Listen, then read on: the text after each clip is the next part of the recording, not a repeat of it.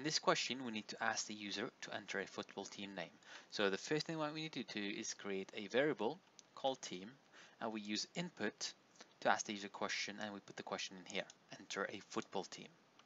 Then it says if the user enters Chelsea, display blue.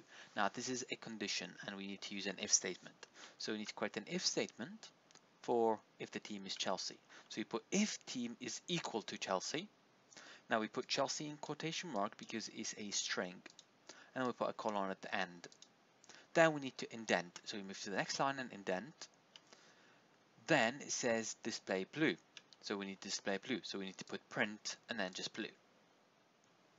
Next it says if the user enters Liverpool, display red. Now this has to go in the middle. So whenever it goes in the middle of an if statement, it's always going to be elif. So elif goes in the middle of an if statement.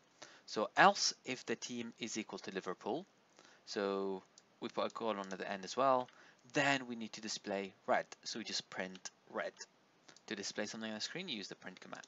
It says otherwise, so where it says otherwise, that's the last option. So anything other than Chelsea and Liverpool, we need to display team not registered. So for that, we need to put else, and then we need to put team not registered.